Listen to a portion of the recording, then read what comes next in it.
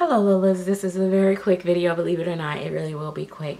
One thing I want to mention as far as people bonding with their babies in their collection, I'm not going to go into the explanation of the word bonding with the doll because this is for collectors, not for randoms that don't understand it. One of the things I found is number one is that if the baby is not weighted properly, you just cannot bond with it. I don't care how beautiful it is and how it's painted. For me, because I am a touchy-feely collector, I like the feel of my babies. I like to hold them and feel that I'm picking up a real baby. I like to see the way that they fall, even with reborns, because when reborns, their heads fall back. I need them to fall realistically. If the baby feels like a teddy bear, or it feels, you know, it could have weight. And that's another thing people don't understand. Sometimes babies are heavy, but just feels like a block. Or it just feels like just stiff weight, versus fluid and falling, and the limbs falling, and, you know, that type stuff. I think that sometimes if you really love the baby painting, you love the sculpt, but you can't figure out what it is, you just don't feel that motherly feel about it, it doesn't give you that baby feel, it's probably you need to reweight it. Check out my video. I weighted a baby in a video. I did the process in a video. There are also, with all due respect, rest in peace to Laura, Little X Loves did a video, and that's how I began to learn how to weight my babies, when she did her video. And then of course years later I eventually did a video for my audience on it as well. Invest in glass beads. I recommend buying them from Bountiful Baby. You can buy them from wherever. I invest in zip ties, polyfill, cluster stuff. I used to have these things before I was an artist. I always had them because the first time I got a baby that I really liked and could not connect with, it was on a body that was way too big for it.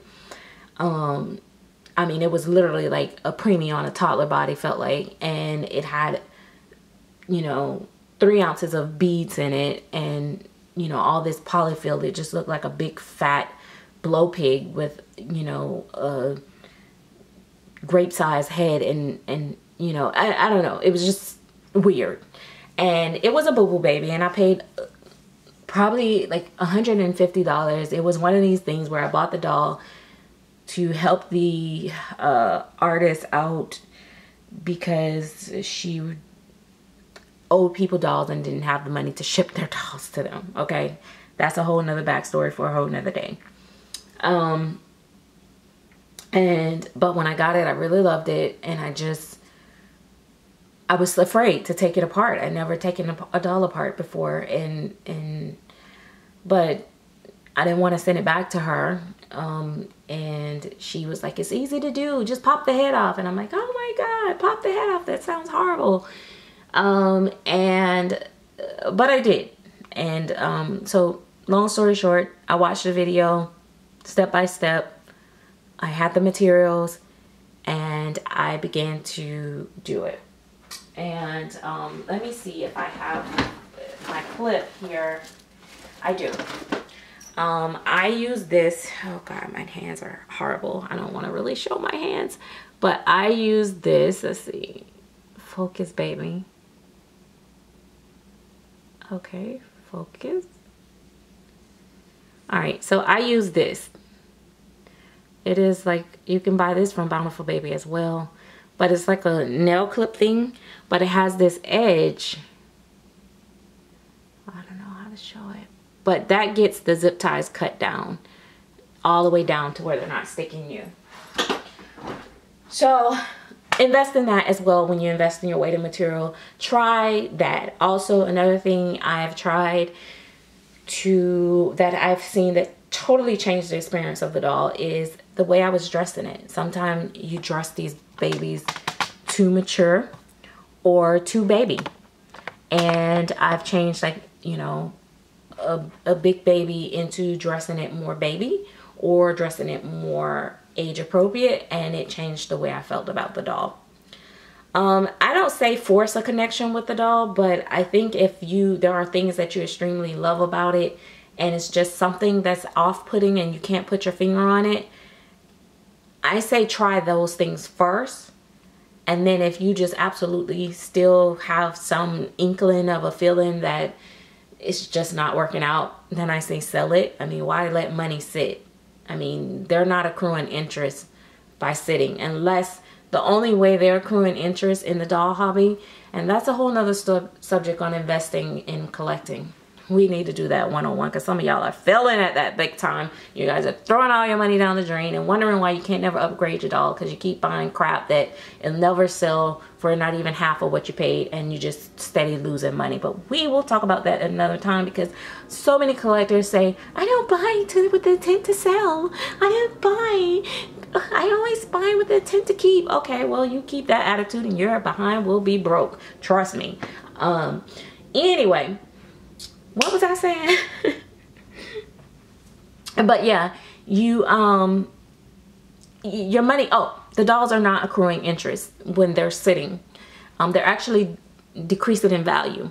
The only way they accrue is it's a very limited, sold out edition that no one can hardly get their hands on.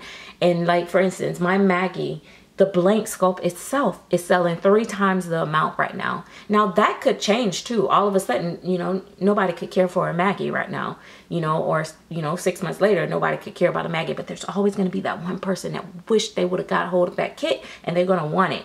And guess what? I got it. And guess what? You're going to pay for it. Yes, you are. You're going to pay, honey, out the yang, because it is sold out and it is limited. And yes, I ain't mad at people that do it. I'm mad when I have to pay it, when I'm on the opposite end. But hey, kudos to them for making their money. Sorry, y'all. Y'all can hate me later, but hey. All right, I've probably lost about 10 subscribers just off of that statement alone. But let's move on. So sell it. You don't love it? Sell it.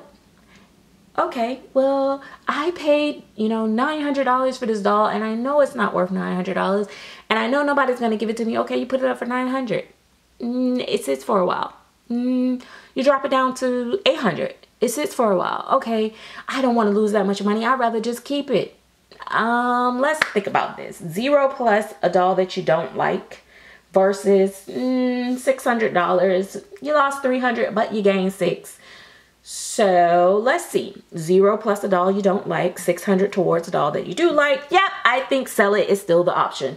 So when you're thinking about that, think about it that way. And that's just bond or not bond 1.0, sell or not to sell 1.0. That is the first lesson of today, guys. I hope you guys have took notes and you guys know what you're doing now going forward. If you don't, stay tuned, because I have a lot more to tell about my tricks and trades. And I'm going to be very honest with you guys. I'm not going to sugarcoat anything.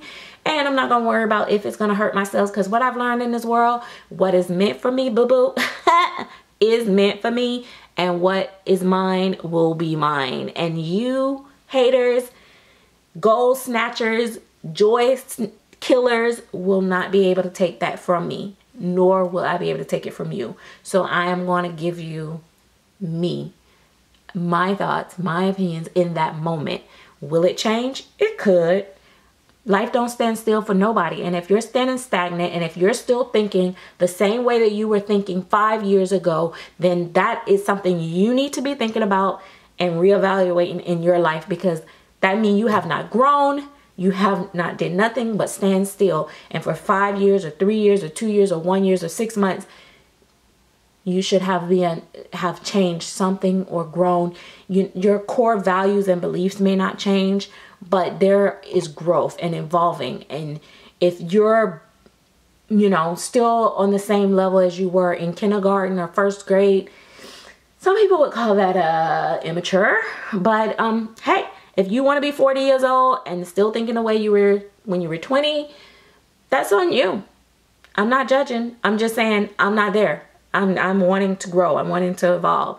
And so, yeah, sometimes I felt, you know, maybe I felt that reborns wasn't as valuable, or the price of a reborn shouldn't cost as much as a silicone. And now I'm kind of thinking, well, it just depends on that reborn.